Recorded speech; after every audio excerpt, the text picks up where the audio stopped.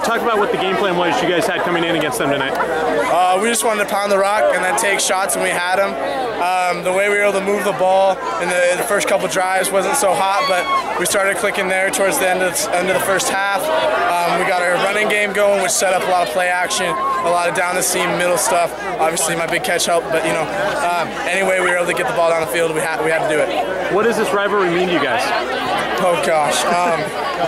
It means the world, sir. My dad was the first head coach here, and that's just always been in my blood, is that hatred, and I bleed green and gold, so this means a lot.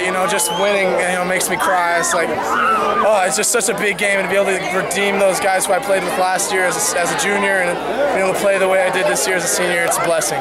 What are the strengths of your game as a tight end?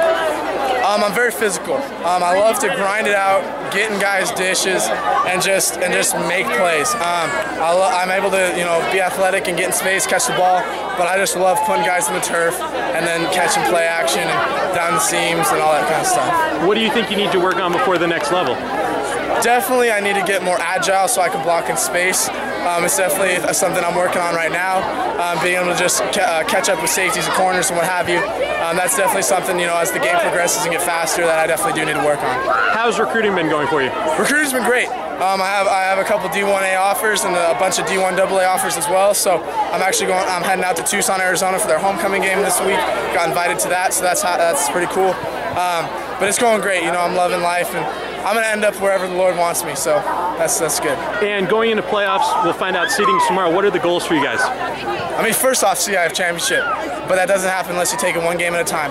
So, we're either looking at Helix or Eastlake. So whoever we have, we just got to take them as they are and just take it one game at a time.